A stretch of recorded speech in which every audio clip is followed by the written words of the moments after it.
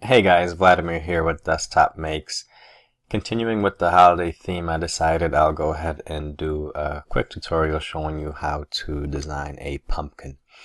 Now, Fusion already has a tutorial, sort of, on their YouTube page, but it moves a little too fast. There's no narration, and it's hard to follow, quite frankly.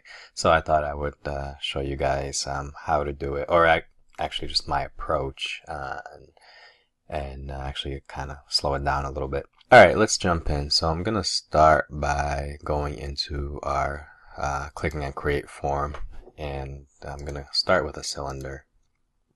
I'll pick a plane and go ahead and start with a circle here. I'm just going to make it roughly 100, but then I'm going to enter it specifically in the dialog box here. So a diameter of 100 millimeters. I'm working in millimeters. I'm also going to set the height to 100. I'll keep the diameter faces at 8 height faces. I think I'm going to increase that to 5. And no symmetry for now. I'm going to click OK. Alright, so the first thing I'm going to do is I'm actually going to close off the bottom. So I'm going to select this line edit form and hold Alt to just bring that in. And then I'm going to go to modify and fill hole. And I'm going to actually choose the fill star option here. Okay, now I'm going to go to the top and I'm just going to start bringing this in and then start modeling the stem. So I'll scale this in, and notice I'm going to mainly be using just two main features here with the edit form. It's really going to be the global scale and then just the arrows to kind of move things around. Push this in, push this down a little bit, come in, and then I'm going to hold Alt to create new faces and bring that up. Scale it back. You have to be careful, sometimes it's easy to select the wrong thing. I'll scale that in a little bit, bring it up again, scale it in, and let's go ahead and hold Alt, close that off, and fill the hole. Okay, so now I'm going to go ahead and just start stretching. I have to click OK for fill hole. And now I'll begin to stretch this out a little bit to give it more of a round shape. And this is all, to taste. If you want a pumpkin that's sort of more short and stout, or you want something that's taller, you can go which way you want. So I'll just be doing just some modifications here, just mainly scaling to get this where I want it. This stem's looking a little big, so I'm going to bring that down a little bit. Bring this up.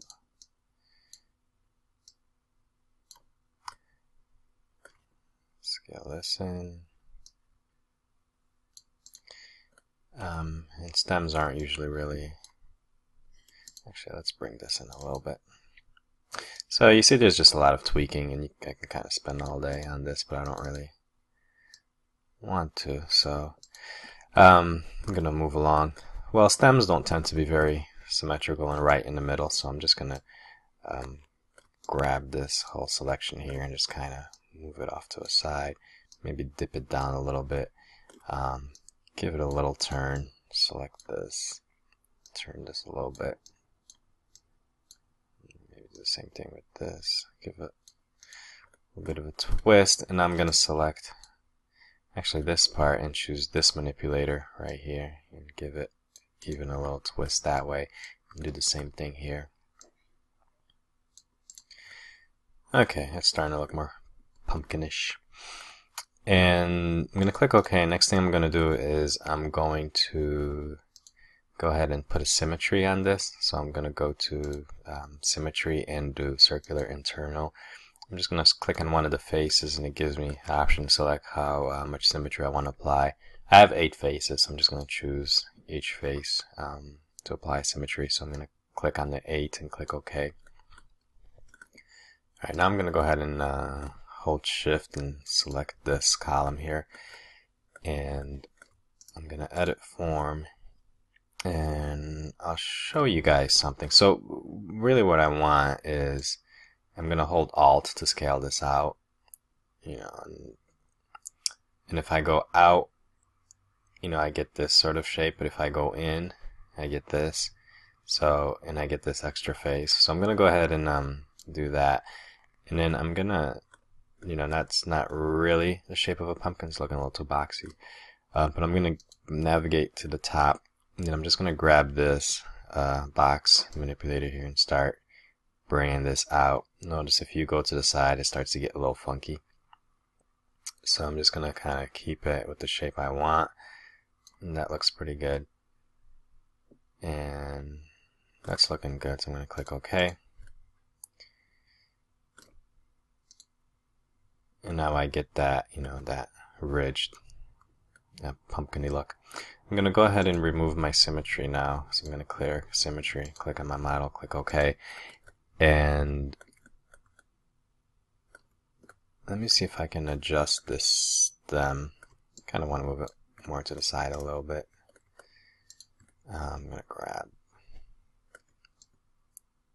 let's get a better view.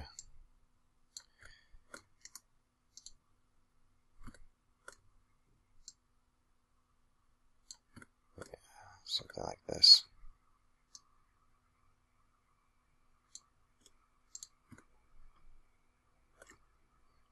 Okay, so I'm good with this. So I'm going to go ahead and click on Finish Form.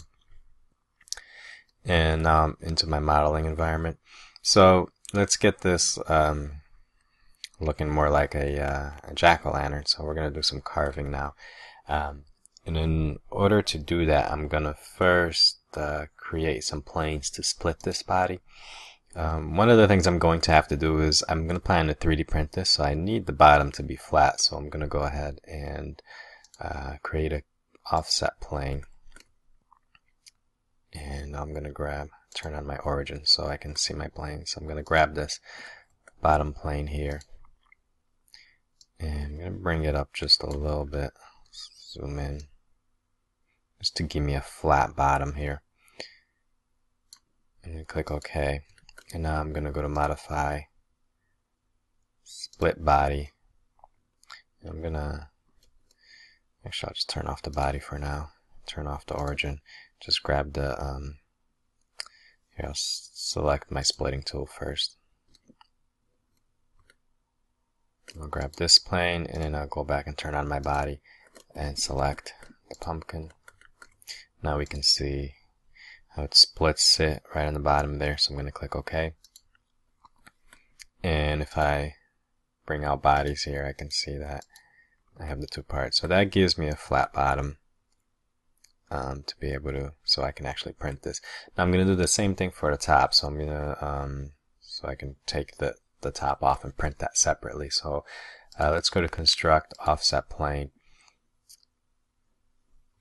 and we're going to go ahead and select our origin again. We'll just use this one. I'm going to bring it up. Say about right here, looks good. Click OK, and then I'm going to go back to Split Body, select the pumpkin as the body, and I'm just going to, I know it's this plane here, so I'm going to go to Splitting Tool, and I'm just going to select it from the browser, and click OK. Alright, so now I have that, and I don't need this, which one is it? This last one here, so here, I'll show you. I'm just going to click on this and go remove, because I don't have any intentions on using that one again. I just want to keep these two. So I'm going to remove, get rid of these planes. So now that I have the main body here, I'm just going to go ahead and shell this out. So I'm going to go to Modify, Shell, click on the top.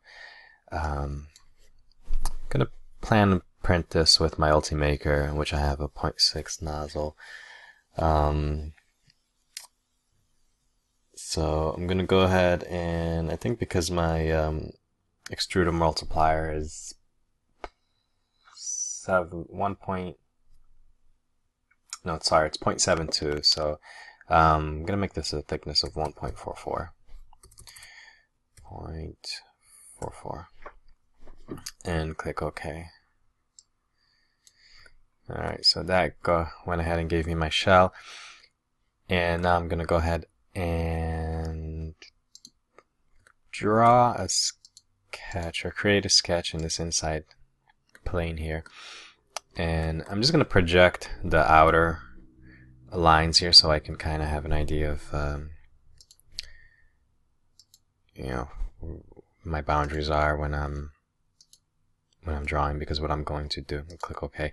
What I'm going to do is get rid of the body, and I kind of now know that here's my area that I kind of want to stay in. So I'm just going to hit L for a line and just start, I'm just going to create a simple pumpkin shape with the triangle eyes. Whoops, let's do that one over. So I'll go ahead and make two triangles. Do a triangle nose. And these don't have to be perfect. You can get rid of this constraint. Do something like this. Let's move this guy over. Oops.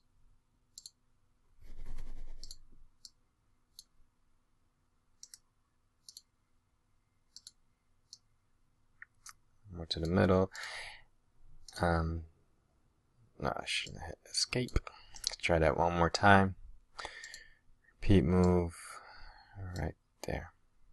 Hit OK.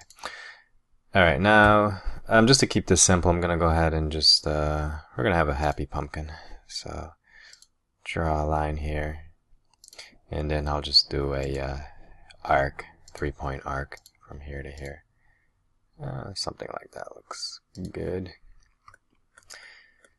Alright, so I'm going to click on Stop Sketch. One thing you have to be careful is this is going to have to be bridged. So you don't want to make this too long when you're 3D printing. It's going to have to be able to span this.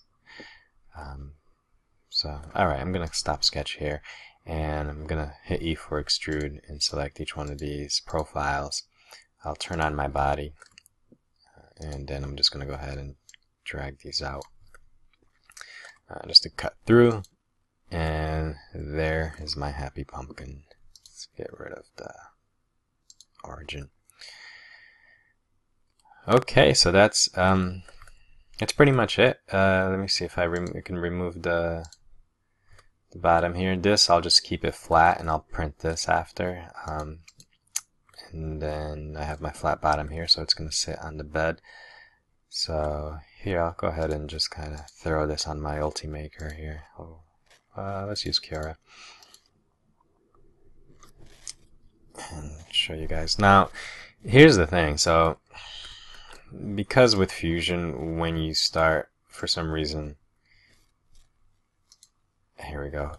You see that when I started, I chose this plane, and Z is actually pointing up. So it always keeps that same orientation when it throws it into your print bed. So a better choice would have actually have it, if I chose the XY plane and have the pumpkin going up this way. So when it came into Cura, it came in the orientation I modeled it in. So I'm just going to go ahead and flip this by grabbing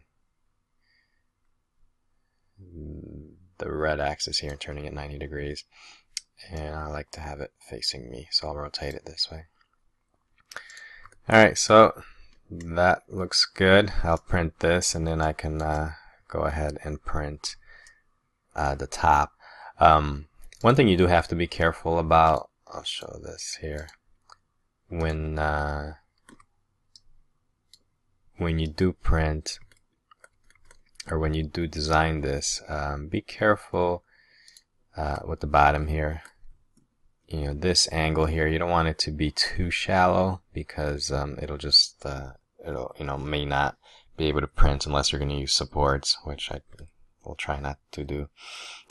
So just you may want to play around with that angle, and depending on the printer you have, it may start to look funky if it's too shallow, so you may want to stretch that out a little more, or make your cut a little higher. But that's it. Why don't let's see how this will look. So I'm gonna hit A for appearance, and let's grab let's see, plastic, opaque. I don't see orange, so I'm just gonna grab a yellow here and double click on it and grab more of a little orangey tint here.